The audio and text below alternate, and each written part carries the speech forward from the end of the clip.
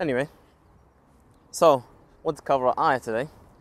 The ayah being, يا أيها الذين آمنوا إن جاءكم فاسق بنبأ فتبينوا أن تصيبوا قوما بجهالة فتصبحوا على ما فعلتم نادمين. So it's come to us a narration whereby a companion, he was sent to collect the zakah from a people, from a nation, from a group, from a town. But there were some issues between him and them.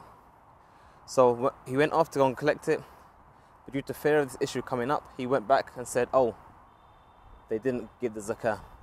So based on that, the Messenger of Allah sallallahu alaihi wasallam got together a group of companions to go and collect it by force. So therefore, this is what we call asbab an-nuzul, where we take a circumstance, a narration which clarifies the circumstances for which the ayah was revealed, and we use that to understand the application of the ayah. Now, there's a very important qa'idah, principle, which is al-ibratu bi'umum al-lafzi la bi khusus al-sabab.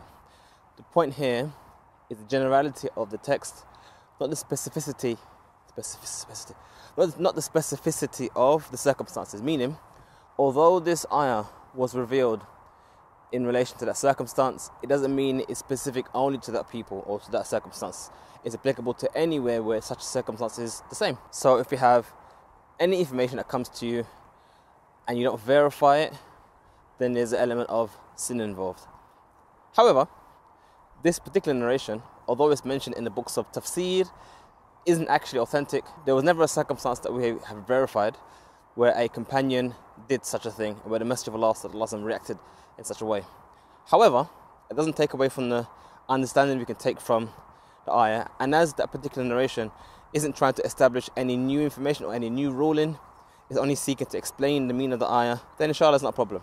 Now, if we analyze the ayah, it says, if a fasiq comes to you with a naba, two things. Naba means great information, significant information.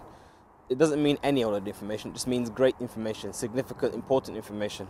And fasiqun, a very important one, means a sinful person, a person who's left obedience of Allah, fasiq.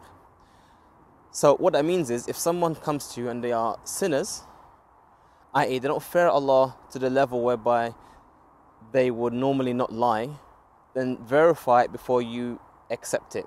It doesn't mean reject, it just means to verify. But there's a hidden meaning in this.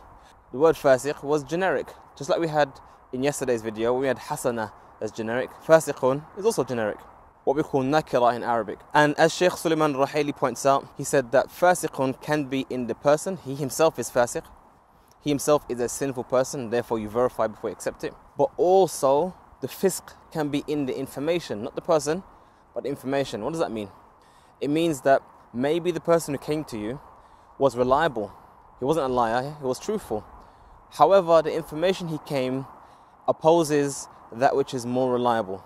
So, for example, if someone says to you, oh, don't speak to so-and-so, he's an innovator, he's a Qadiani, he's a bad person. But you know this individual personally. You know that what they're saying doesn't make sense, doesn't add up. So you're not denying the truthfulness of them.